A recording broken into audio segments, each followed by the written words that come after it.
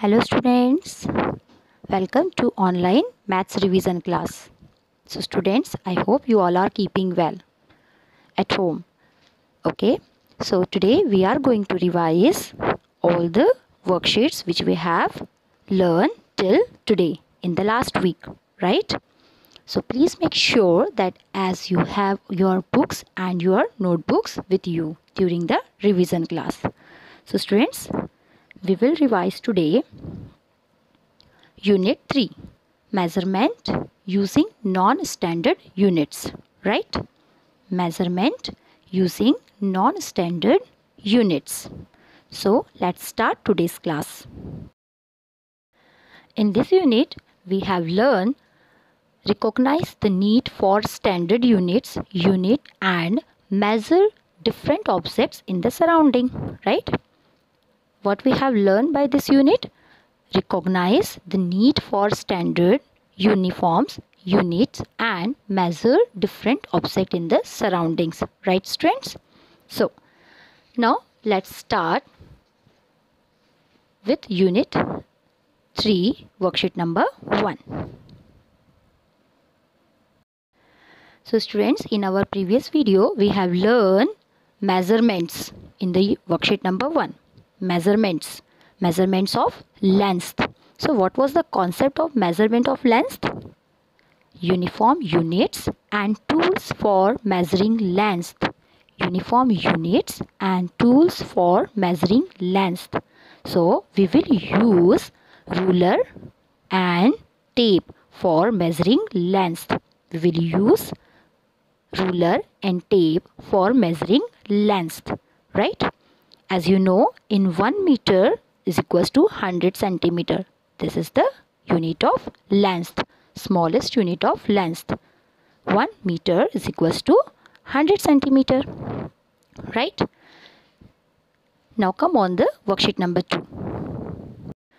So students, in the worksheet number 2, we have learned how to measure if an object is longer than a ruler. How to measure if an object is longer than a ruler. You can see the picture number 1. Yes, here is one wooden piece and the wooden piece is bigger than the ruler. So how will you measure it? So you can see the step number B. Note the point of the last marking of the ruler, not the end of the ruler, right?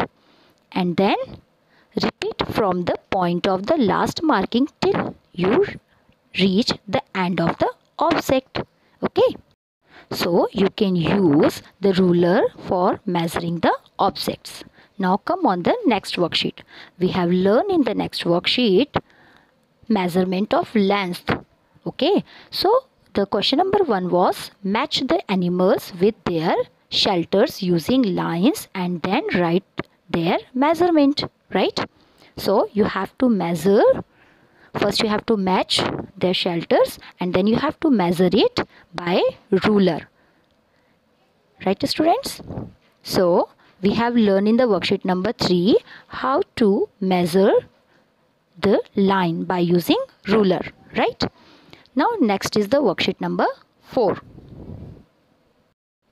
Students, the worksheet number 4 is also measurements of length. So in this you will learn how to identify the objects according to their units. Okay. So notebook we will measure in which unit, centimeter or meter, right? Length of school gate, it will be meter or in the centimeter, right?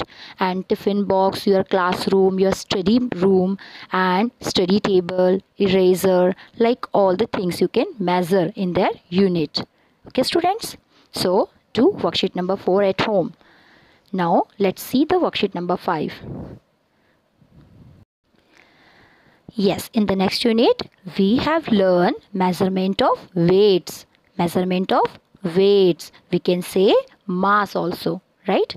So, how can you measure the object is heavier or lighter? By weight. Yes, by their weight. So, you have to compare it which is heavier and which is lighter. You can see one example is given in your book. Compare directly. Place object 1 in one pen and object 2 in the second pen. And then if that goes down has the heavier object. So if it will be goes down like brick is goes down, so it is heavier. So students, you can identify which is heavier and which is lighter by doing their weights, right? Okay students, happy learning. Have a good day. Bye.